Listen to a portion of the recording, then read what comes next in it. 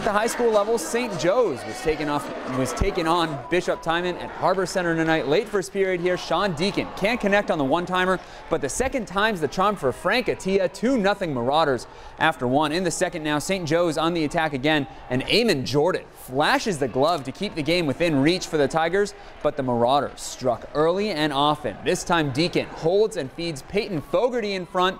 St. Joe's wins this one 8-3. They move to 4-0 on the year.